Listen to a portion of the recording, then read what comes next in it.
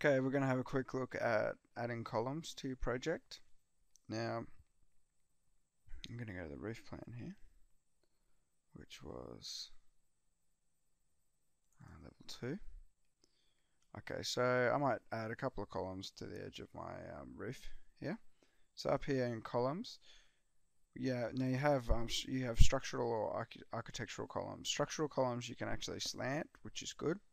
So I'd probably stick to structural columns. Now, you can see at the moment when I hover, this is what the preview looks like. It's sort of a H or an I column. So if we drop that in, go to our 3D view and have a look. Okay, we can see it's actually placed it from the level that I was on up. So let's change that. We'll click on it and we're going to change the base level here to the ground floor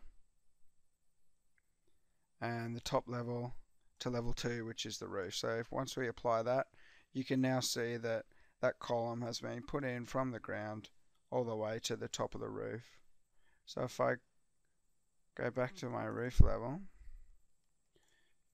and I can copy that CO, so let's copy that down to the other end of the roof as well.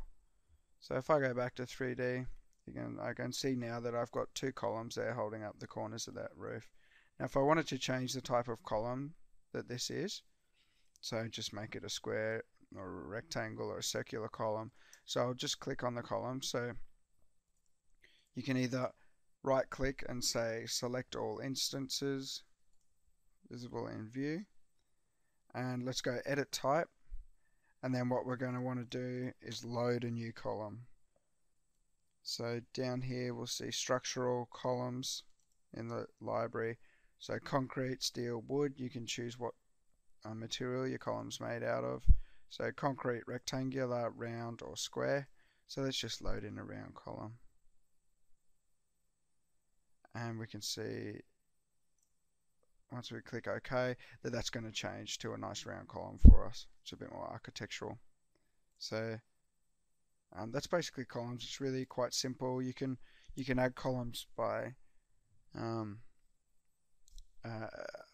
putting in a grid and then aligning them to the grid intersections, but for university purposes you're probably not going to want to do that. So just add them as you see fit into your project.